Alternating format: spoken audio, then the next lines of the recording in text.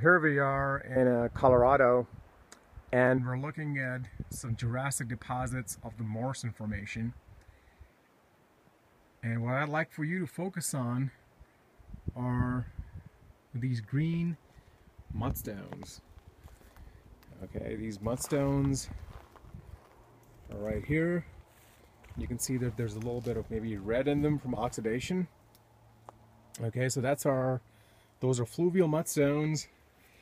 And right on top of those, you see that there's this very sharp contact. All right, you can see that right here, super sharp. And right on top of that sharp contact, you see these pebble size clasts, and they're normally grading up, which means largest grains at the base, smallest grains towards the top. That indicate waning flow conditions. Waning flow meaning flow velocity is slowly decreasing over time. Okay, so we have this at the base, and then as you move up, you can start seeing very faint cross stratification in the succession.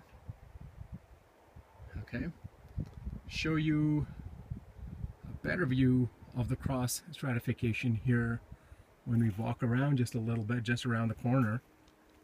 The camera is going to shake because I'm moving. And this is uneven terrain, typical Colorado, Utah vegetation, lots of cactus. So here we are, close up of those pebble-sized clasts right at the base of the succession. So remember, we had the sharp contact, normal grading, and now you can see the cross stratification fairly clearly. All right. Within the cross stratification, you can see that there's distinct sets. So starting from the base, almost right there, those sharp contacts, that's one set. Then there's another set, another one, and we move on. The interpretation for the succession is that this is a multi-story fluvial channel. Okay, and what you're looking at, the gravels here represent the bedload sheet. Now this is the material that is moving right along the base of the river. Okay, and right above the bedload sheet, those cross beds that you see, those are individual unit bars. So these are the bars that are contained within the channel. They are not point bars, but bars that are contained within the channel. Okay, now the cool thing is that sharp contact and the normally graded lag, that pebble lag at the base, you can actually see that in core, and you can also see those in borehole image logs.